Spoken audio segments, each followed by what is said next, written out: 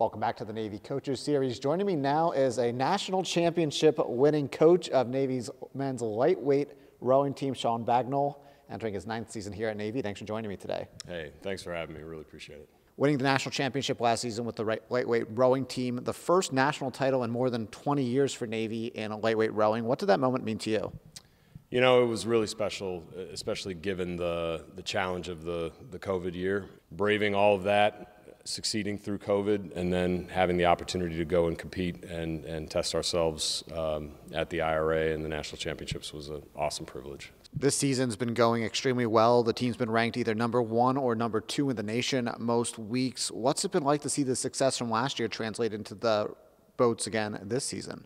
Yeah, absolutely. I think that is a great question. It has been fun. It's been fun to see what the team's been able to do without the constraints that we had last year, and being able to kind of train full tilt, not have to scale things back, but really allow them to go out. Obviously, returning the entire team from the national championship team last year was an important part of that too. But just a special group. You know, I'm blessed with an excellent assistant coach, great leadership from my firsties and my captain this year. So I think, you know, it's one of those years where you just love to show up every day to work. A lot of rowers don't row prior to coming to college. What athletic traits do you look for in a member of the lightweight rowing team?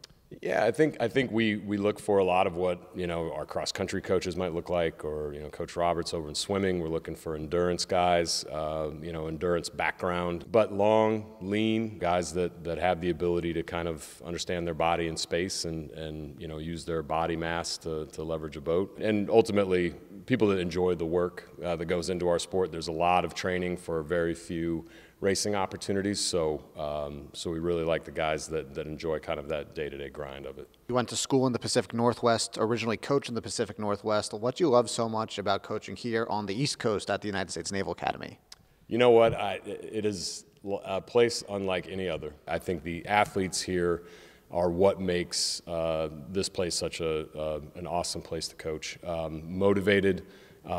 Certainly, you know, aspiring to do things that are greater than themselves, and just the opportunity for me to be able to work with them on a daily basis, you know, is no better privilege. I mean, I just truly fortunate in that way. So, well, Coach, thanks so much for joining me today, and best of luck the rest of the season. Phil, thanks so much. Appreciate it.